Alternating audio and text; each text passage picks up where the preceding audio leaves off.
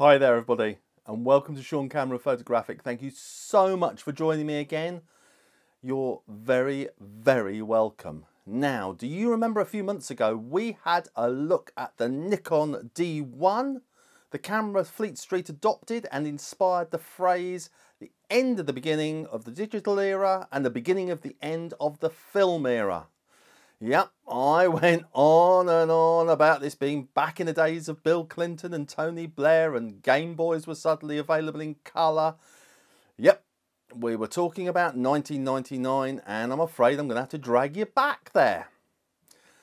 Because I told you about my journey through the magical world of the D1 menu just to select RAW. Well, here it is in all its glory, printed out, pages and pages and pages. A few smart cookies reduced this down to a small card that you could carry with you, and some were even designed to fit into the inside of the LCD display protective cover. Can I just ask you, how did they read it? Anyway, that's how I left it. That I was going to source a spanking new battery, and here it is. Sadly, after 20 odd years, there's no juice left in it, and I can't resurrect it. So, no, I'm not going to chuck it. I'm too fond of Nikon. Okay, so I bought one that comes from China. I can't pronounce it, and it only cost me 22 quid. Now, I'm not endorsing or promoting aftermarket. I can't even say it. I'm not endorsing aftermarket batteries. In fact, I tried buying an original, and I've just told you about it. So, I was left with no option but to go aftermarket. So, how did it change everything? My original problems were that I had blank images every time it thought the battery had run out, intermittent high frame rates. Did it solve any of it? No. Now this could be because I've been sold a bit of a pup. I mean, after all, the old girl's getting on a bit. I think that the certain problems were always there, and age hasn't improved it. I mean, I could hardly expect it to heal over time now, could I? But I promised you some pictures, and I don't lie, because here they are.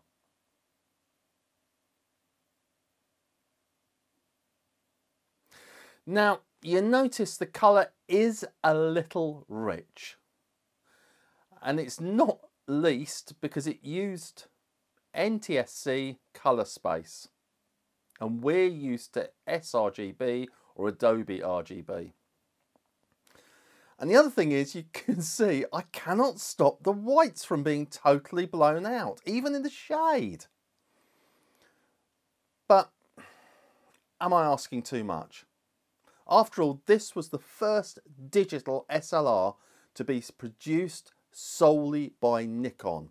It revolutionised the camera and photographic industry, and it deserves its place in history.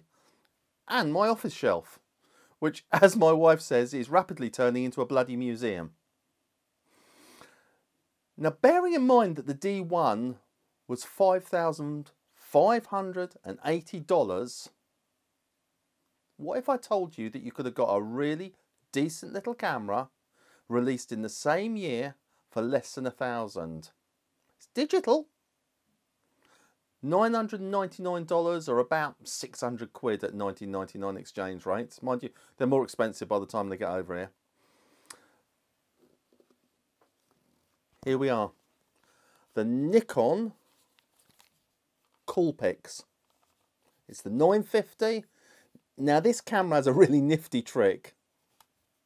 How cool is that? How cool is that? any technophobe just, oh, we just love stuff like this. The previous one, because this was, oh, they produced quite a few over a few years, over a couple of years. Now, this one was the second version of it. The first one had problems because that bit wore out, and it was due to the ball bearing. So they solved it by putting a larger ball bearing in. It seems to have solved it, because 20 years down the line, it feels pretty solid to me. I mean, half the problem is you tend to hold it like that, so there's quite a lot of weight going on it. And it is weighty, and it's solid, and it boasts a magnesium chassis. That's right, you usually find those in pro cameras. It weighs 465 grams with batteries. Why do people tell you what it costs without, what it weighs without batteries? When would we ever take a camera out without a battery? Oh, it's one of my favourite subjects. It so annoys me. So yeah, 465 grams with batteries. Now, everybody was really, really excited about the 950's ability to capture directly in TIFF format. Though, to be honest with you, with a maximum CF card capacity of 64 meg, you would have only been restricted to 11 images. So you'd have been better off sticking to JPEG, to be quite honest. But it also included a flash sync socket unit. So in other words, a socket for the flash. But for the life of me, I can't find a flash mount. So I don't know where you were supposed to put it. The known problem was and is the battery door. It's a ridiculous design. It doesn't hold the batteries in properly. And yeah, you can't even tape it up really.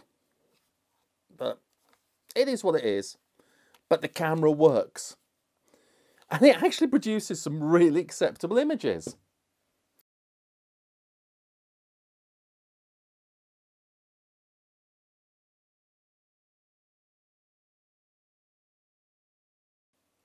Now, both of these cameras were up against this, the F5.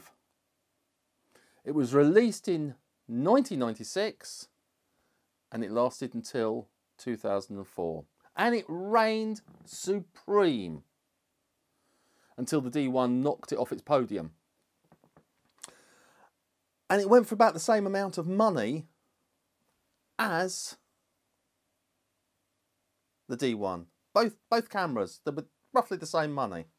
And people were furious that they bought the film camera, digital had taken over, and people were asking, can I buy a digital data back for my F5 that turns it into a digital camera?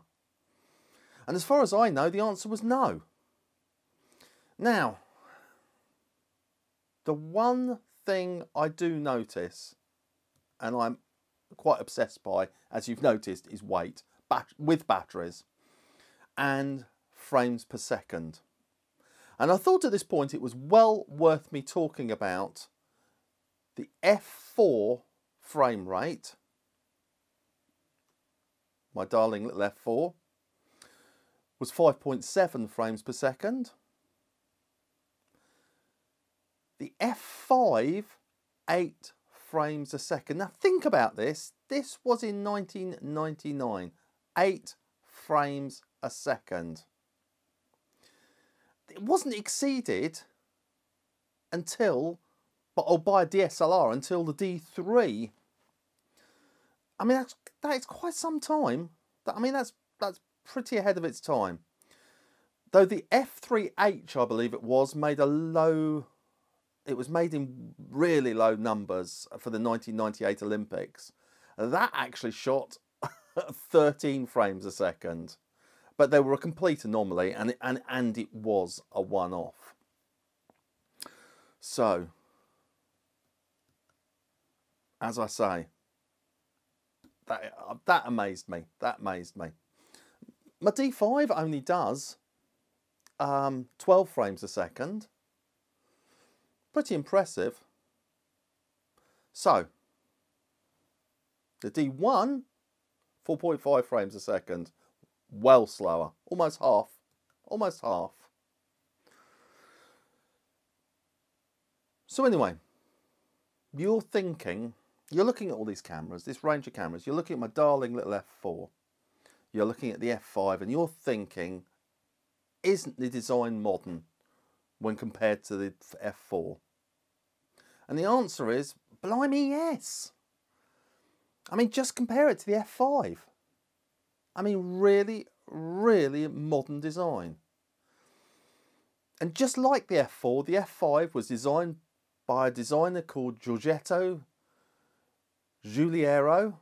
I'm bound to have got that wrong, but the man was a genius. He designed dream cars like the Ferrari 250 GT, the Maserati 5000 GT, and the Fiat Panda. He even designed the DeLorean that you may remember was used in the film Back to the Future. Well, Back to the Past, 1999, and at $5,000, this beauty, this F film camera was used to turning heads and wallets. And it's easy to think that it copied the design of the digital D1. But no, no, no. You have to switch it around. The F5 was already 3 years old by the time the D1 pushed its way in. And I'm pretty sure it was easier to design and produce the new and unproven D1 if it followed the pattern of the established older cousin. I mean, don't forget that film was king at this time. Digital was viewed as a dodgy, unknown, unreliable upstart. I mean, it was a bit like the idea of professional wedding photographers using mirrorless today. Unthinkable. Well, it was 6 months ago. Now, I fully intend to have a play and do a review of the F5.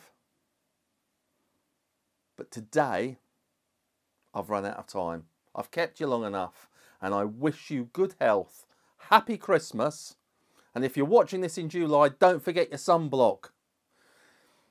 Thank you so much for joining me. And if you enjoyed this, please like it. And if you really liked it, please subscribe. I'm really just starting out with this stuff, with this video YouTube thing. And every comment, like and subscription means such a huge amount to me. Thank you so much. I hope you enjoyed it and see you soon.